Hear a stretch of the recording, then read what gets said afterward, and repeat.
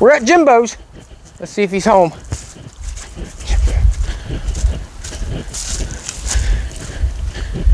Is Jimbo home? Hey, Jimbo. You're in the tire, are you? You're not having very much fun down there, are you? Some tar. Some tar. I'm constantly, well, I haven't really tested that. What do you call it? Fate. Fate. I've been using pop rivets. Good man. I've been using these bigger pop rivets. They're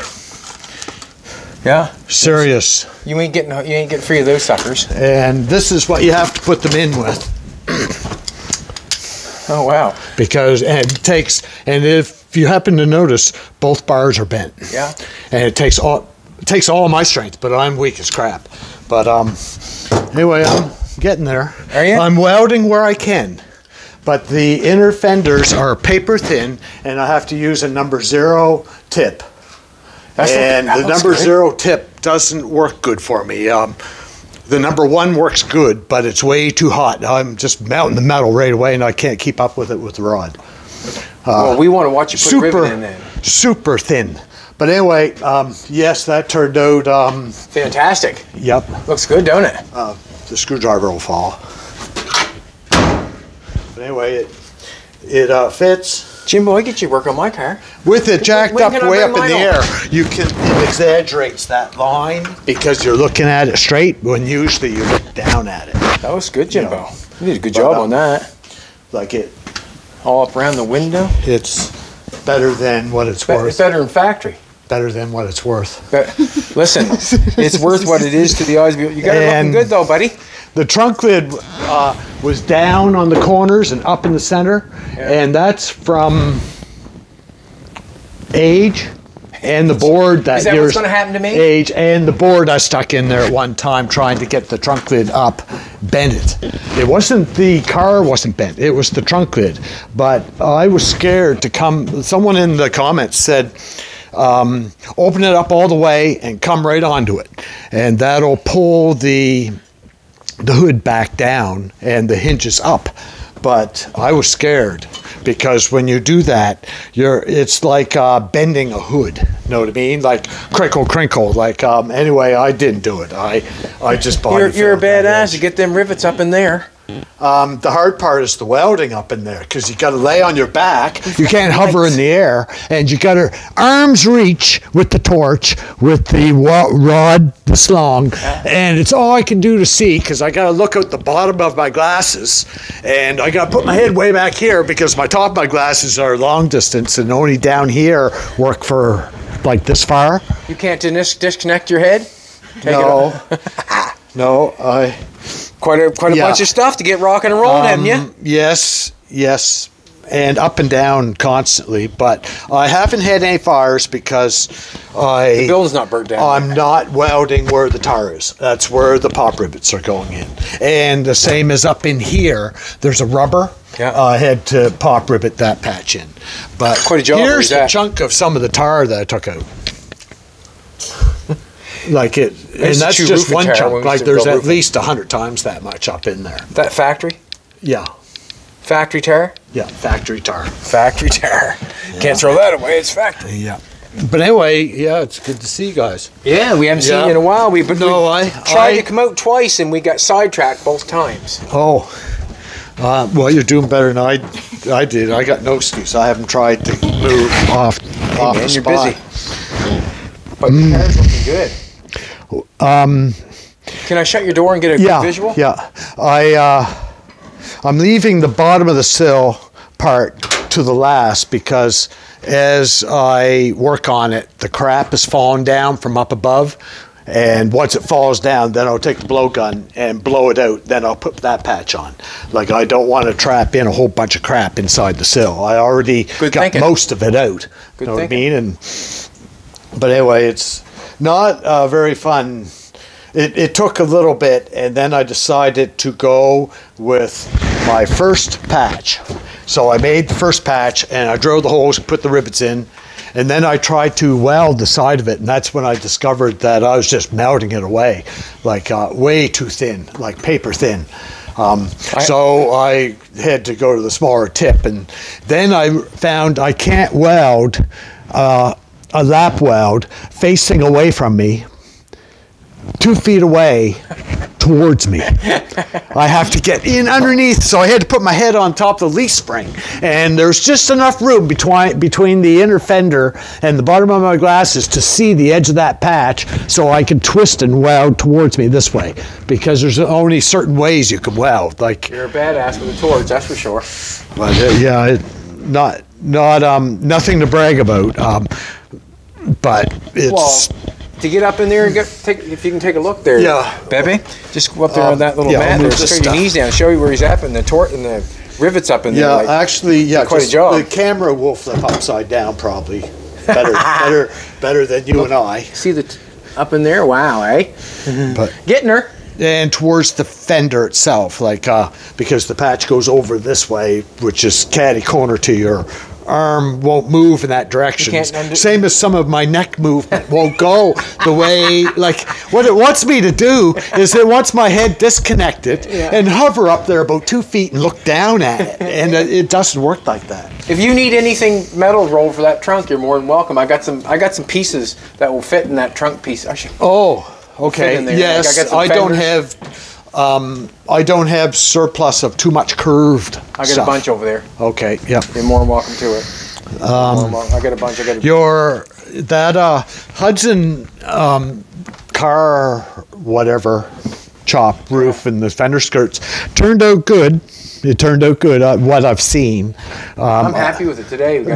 We did a video today. I have slightly ideas that are different, but in the end, you didn't over chop it, and you did a good job on the windshield.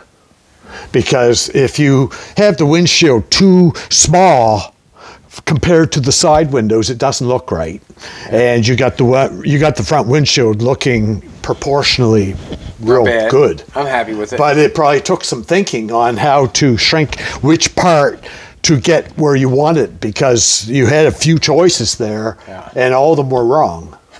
Except for kind of one that you managed to find that magic spot to make it work. I had fun doing it, actually. Got it down on the ground today with the lowering blocks in it. Yeah, saw got the fender skirts on it, and it's looking mean. It was looking good. I'm happy with it. I think I want to drive it. If you know what I mean. I think I'd like to drive it every day or every other day if I could. If 1% of the time. As long as it works better than the Hudson I had. Well, I'm thinking I might just put a small block in it. Yeah. So I can or even a Studebaker motor. Anything. Yeah. Well, even a straight 6, but I've got like 4 or 5 small blocks there I paid cheap money for. Yeah. And just to throw one of them in, you know, so I can run it down the road and drive it. I'm not going to paint it. I want to do what you're doing. Mm-hmm. I'm copying you. Yeah. Well, I splurged here. I told you, and I bought a set of wheel covers for this car. Yeah. You splurged. Yes. How much did you splurge? It was $125 American. Okay. $85 for shipping. So that's $305 Canadian, but they haven't come yet, which will probably be another $80 or $90 COD. So it would be close to $400 for a set of $125 set of hubcaps. Okay. That is the prime reason why this car is not getting anything else. Like, even if someone offers me these for $100 or $200 for a bumper, that's real good. Well, that's $600 or $800. That looks good. Yep. Like I'm seeing, like as I said, like, it's not double, it's triple. That looks good. You know, when one single guy orders from a single guy going through the border, the brokerage fees and stuff, it just quadruples. Yeah. You know, like I did splurge and bought the set of hubcaps, which was actually a stupid idea because Oldsmobile has special clips on special rims to hold these special wheel covers that have no clips. They're discs They have no clips on the back. There's no way of putting them on. You got to have special clips with the special original wheels, which I don't have. So I don't have 4 wheels, and I don't have any special clips.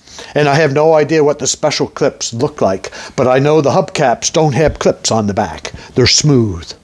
They have, the 57 Oldsmobiles have special clips, and they have their own rims. So these hubcaps are going to hang on the wall. Jesus. So it was a stupid splurge. I would have been better off buying new headlight rings. Know what I mean? But I like the hubcaps you had on it. Well, those are Spirit. 78, 76 Spirit. But they look good?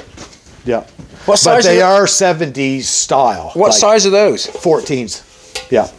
14s. That's I like them. 57 Oldsmobile's 14. I like them. But anyway, I am getting the wheel covers. They'll be here first of next week probably. But I can't use them because, as I said, there's no clip, no way of putting them on. I have a set of 1957 with spinners on them. Hubcaps. 14s? Yeah. And they're nice looking. 57 what? Chev. With spinners on them. So you wouldn't. It's hard to tell. They're nice. Then they don't, and they have a normal back like those. And you can put them on they go on any rim. Yeah, because as I said, these Oldsmobile ones don't have a clip arrangement. 14-inch. And I don't have original wheels. So, and there's none in Nova Scotia. You'll have to come take a look at them hubcaps. Yeah. But anyway, my splurge. It'd be cheaper than $400.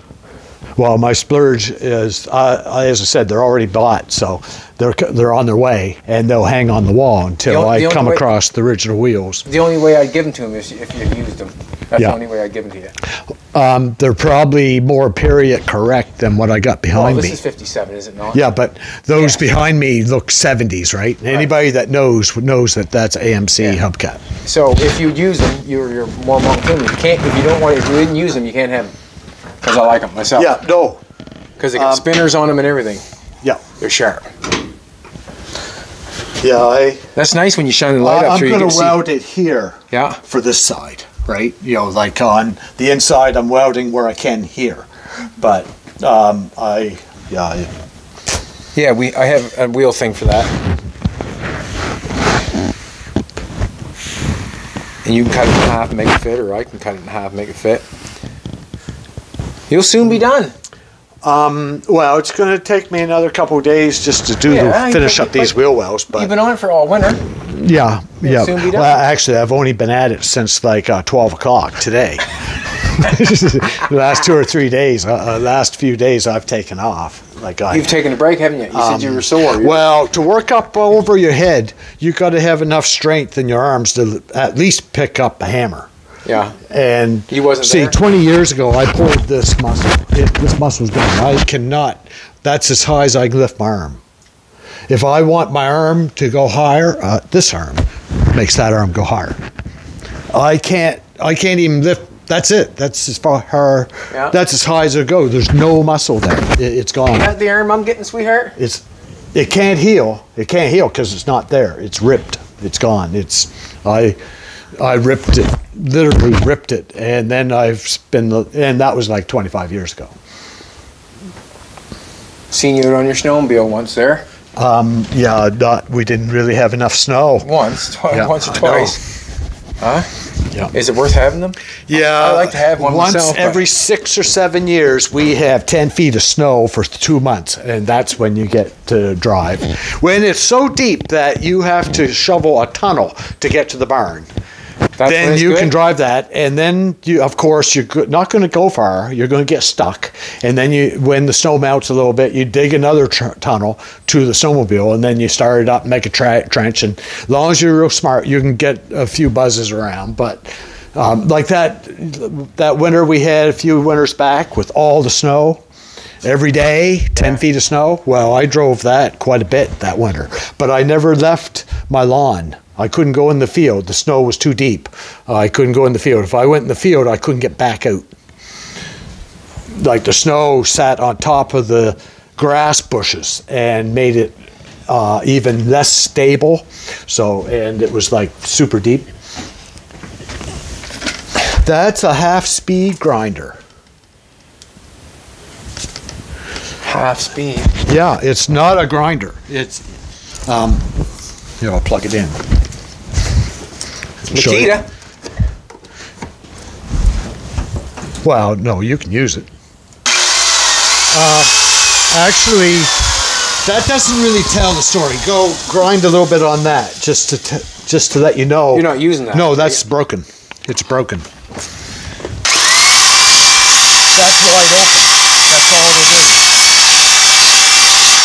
It's brand new. We put a head gasket on that. Yeah, but it's got a crack from number 1 to number 6. I'm just... But you know what I mean? Like it's not a grinder. It's just what it is. It only revs about $6,000.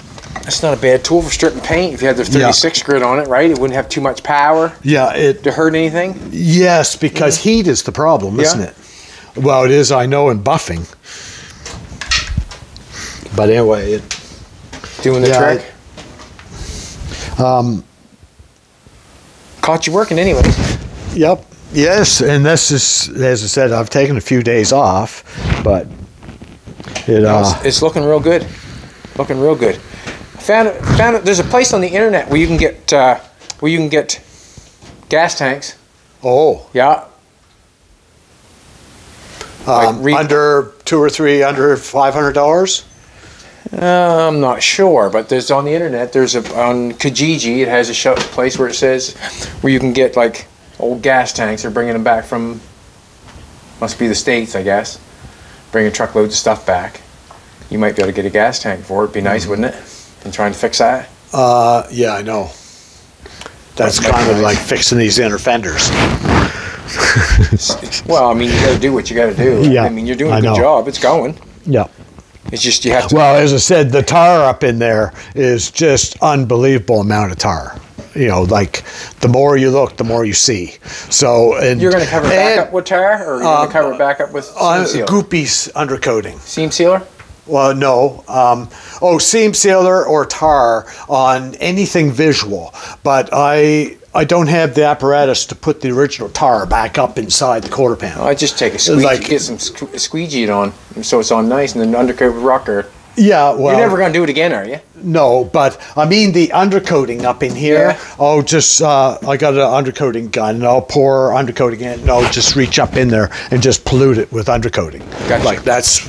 Instead of the tar, like they put tar inside the panels, like up in here. Yeah. Well, I'm not doing that. That's just going to get undercoating. But I'll be tarring or seam sealing everything in the trunk and in the wheel wells. You know, in the sills and the floor. Make it look good and clean it and make it so it's watertight. Yeah. I want to take a walk back here for a second, look at your fender on your Studebaker. Oh, okay. It's got the side mounts on it. I'm thinking about putting side mounts in that car. Oh. I think they look good, side mounts. Don't you, Jimbo? Like these things here, don't you think they look nice? For the spare wheel? Yeah. I think they look nice. Yeah. I think I want to put one in the there's car. The mount, actually, that's on the side of the frame. It goes to the bottom of that. They don't rest the fender, they don't rest the weight of the tire on the fender. It's on that brace that comes out from the frame. Okay. I was thinking about cutting the fender, making one. You only got one side mount? Yeah, that's how they came originally. But the weight is off that. Yeah. Okay. And then they put a bar from that to the top that has a spindle that bolts the rim. Okay. Know what I mean? Like pretty... I'm not sure if I'd make it the same way, but I was just going to take one of them those fender things that I have from Princess Auto and shrink it down and then put it inside the fender and then go that way, I guess. I'm not sure. But that's what I was thinking. That's quite a bracket, okay. Yeah. Man, look at the leaf springs in that bad boy. Yeah, look at the leaf springs in that. Wow. Yes, and Dad told me a story. Wow. These, back in the day, if you broke the center bolt, your wheels went like this. Oh, wow, because it would take off. Yeah, it was still held on by the control arms, but the whole thing would drop sideways. It had no way of holding the wheel straight up and down if the center bolt broke. Good way to know. But yes, I'm sort of getting a little bit excited to work on this, but I'm so close to being done on the bodywork here in the welding. Oh, stick with it. That I want to get this kind of done. Now, I do have a dilemma when it comes to a lot of electrical wires and things don't work, but stick with it. That's not really the biggest issue, but stick with it. It's going good. But it looks good. I want to get all this welding and body work done so I can kind of seal and tar and undercoat and fix the wires a little bit. No, you're doing good. I'd stick with it. Doing awesome. Looks good. People are enjoying it, are they not? Yeah, and as I said, and the ones that don't just matter. because this is a miserable job, that's not the reason to stop working on it to go to another car. Because as I said, once that miserable job's done, then I can I can finish up this a little bit and those mounts there, and then I'm basically done the hard stuff. Yeah. You know, not that electrical problems are easy, but they're a totally different field than welding, tar, and it's a hard job what you got going on there. Yeah. And as I said, I had to give myself a few days. I had to have as much strength and not enthusiasm. I did not have to take a break for enthusiasm. I guarantee you that. But matter of fact, I had to psych myself up for 4 or 5 days to do it. Enthusiasm, yes, I got some enthusiasm, but it was mostly just I had to have a little more strength in my body to weird positions and welding up in, like I hate working up above my head. Yeah. It's like a carpenter that he can, say, strap a ceiling. Yeah. Strapping a ceiling. Yes, you're putting 2.5-inch nails into the beams over your head, like however you're doing it. Well, if you're doing half a house, like an old house, and you're strapping the ceiling, and then the whole house. Well, or half house, even downstairs, like several rooms. And then, like when I put chipboard on the ceiling in my shop. And I figured if any moisture comes through from the roof leaking on the barn, chipboard would last longer than plaster. Oh, for sure. If plaster gets wet, it comes down, you put new up. Chipboard gets wet, it dries out and looks a little wetty, but at least it's still there. So I put chipboard on. Well, I used that engine, that hoist that I have with a sawhorse to put my chipboard up, and I fitted it. And then I put like maybe 4 or 5 2-inch nails in, not 2.5-inch, 2-inch spiral nails, chipboard nails, and put it in to hold it there. And then I went to the next sheet, and I did like a couple days, I had all the sheets up with half a dozen nails in each sheet. So it's still sunk down in the odd spot. And then I spent another day with another handful of nails, snugging it up just a little bit more. Then I rested for a few days because my arms were kaput. And then I took another handful of great big those same nails, and I started the nails on the line. Like every 6 inches, I put a nail on the stud going across on all sheets. So the entire ceiling had like 1,000 nails sticking out, all started like bang, bang, bang. And then another nail and another nail, and none of them were homed. And I did every sheet. So the whole ceiling looked like a porcupine. And then 2 weeks later, my arms were good enough. I went and I pounded them all in. But I couldn't pound them all in one day. I could only pound in a couple sheets. Then I had to leave it alone for a few days. And then I'd pound in another couple sheets worth. And after like a month, I finally had all the nails in the ceiling chipboard. Good way to do it. A carpenter would do it in 2 days. Bang, bang, bang, bang, bang, and not stop. Oh, yeah. Well, I mean, but that same person could probably do 1,000 sit-ups when I can do 2. You know what I mean? So, you know what I mean? Like, I used to be a lot stronger when I was in my 20s and 30s, but the last 25 years, my muscles are not, they do not get stronger. They just get sore. No. Then you recover, and then you can lift up your coffee again. I can lift my coffee. It doesn't take two hands to lift my coffee. Someone told me if you don't weight lift, if you don't have the structure of being strong, if you don't weight lift like it's going out of style most of your life, when you're old, you will be feeble and weak. Well, I'm not sure. It's you lose it if you don't. Yeah, if I have no muscles. Use it, you lose it. Yes, I have no muscles in my arms. My arms are kapoofed. Kapoofed. Yep.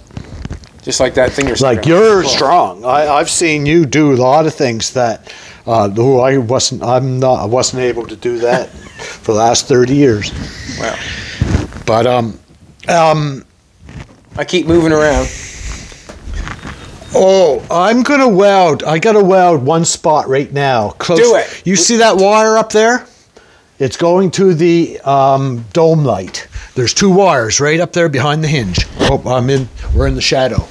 There, that wire. I'm welding right there because I got the edge of my patch too close to the edge of the sheet metal and I can't rivet it. So I'm gonna weld that while you guys are here to make sure I don't burn it.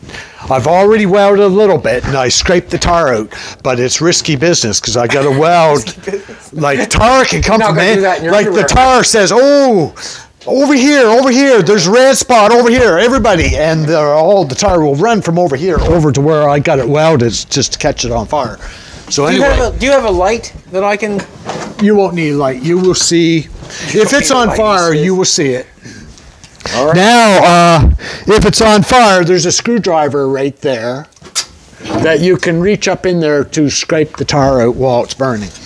But anyway, it won't. It'll only take me a couple minutes. But while you're here, I'm going to take advantage of you.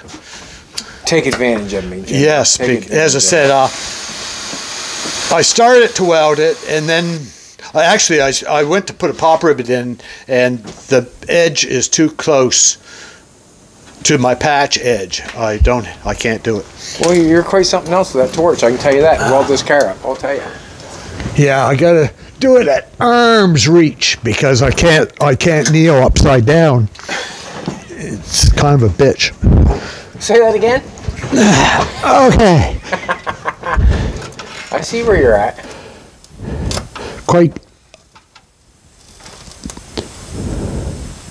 I'm not getting real close, but I do have to get in here a little bit. Do you want them wires burned off? No. Well, Jesus, can I get up in the trunk? Yes. Jesus, Jimbo. Get them just a minute, bud. Yeah, go ahead.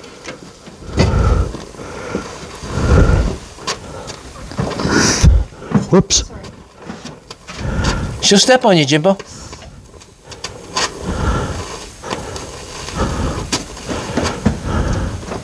Just keep the wires away from his heat.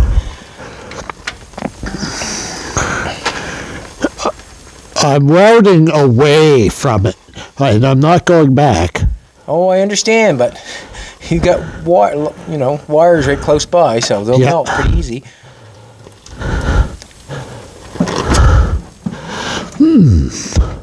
Brand new speed nuts on all your chrome. Wow, or brand new lock nuts on all your chrome, I see. Wow.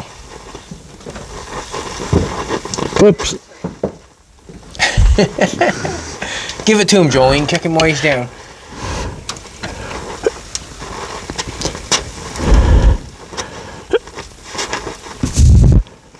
Okay, I can get the rest. It's away from the wire now. Yeah, it's way up. Jim, oh, I only like another quarter of an inch. I would have caught where I stopped. Well, finish it. That way, there you know it's done. You have to get back up in there. And besides that, I'm in the trunk, and I'm like, it's over. I'm not welding any closer to that rivet, but anyway, that's fine. I'm more than welcome to hold it out of your way so it doesn't. Oh, I stopped right at I weld right here. and I stopped.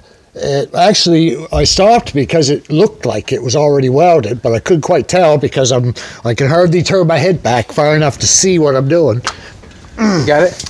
Yeah, I got it. Yeah, I'm good. I can get the rest, no problem. It's in a spot where it's all right if it burns. It's all right if it burns, he says. Yeah. Burn, baby, burn. I got a rivet that didn't work quite right. I'll let you have this side. I'll go to the other side and hold it. It's the bottom rivet to the front. Here's the hammer. What do you want me to do? Pound on the rivet while I hold the hammer head on the other side. It went loose.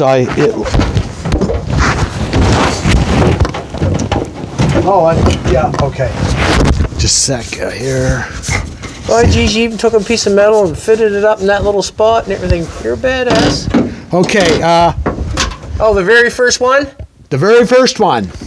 On the passenger side. Yes, and facing the steering, coming towards the steering wheel. This one right here? Yeah.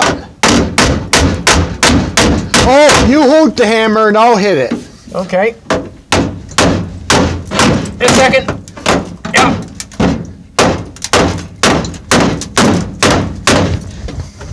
Got it? Yeah, that's good. It was just loose. I just wanted it a little bit slicker. Oh, gee. I didn't know what that was jumping down there. That was a cricket. They take an awful beating, don't they? They do here, eh, Jimbo? Oh, hurt my arm up. Yeah, good. Oh, jeez, that arm is so... Yeah. Yeah, good. What do you got there, Jimbo? Is that the dirt? That is from sweeping the floor under this Oldsmobile on each job. That's out of that car. Yeah, that's dirt from off the car and off the floor from at the end of each job. I sweep and shovel up, and I ran out of buckets, and I need a bucket, so I dumped everything here, and there's my 2 buckets that I was using, but that is all dirt off the Oldsmobile and rust and little welding rods and oh my, wow, dirt from the field off the underneath the car. Wow. Well, you almost got her though, man. You almost got her. It's looking good. Something exciting sort of happened that I could have shared, but I can't remember. So it's going to have to, I guess, wait until the next time. Yeah. No, good. We're looking for a kitchen sink. I'm going to be welding this from this side. Gotcha. You know what I mean? Yeah. You know, and as I said, anywhere's where the tires give me a trouble. And also, I'm using pop rivets, but the drill bit, most of my drilling for the pop rivets, when I drill, I go through and come back, and the drill bit is full tire.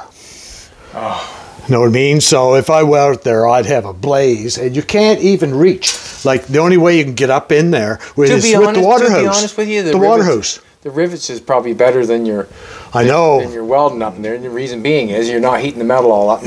Welding destroys the metal. Yeah.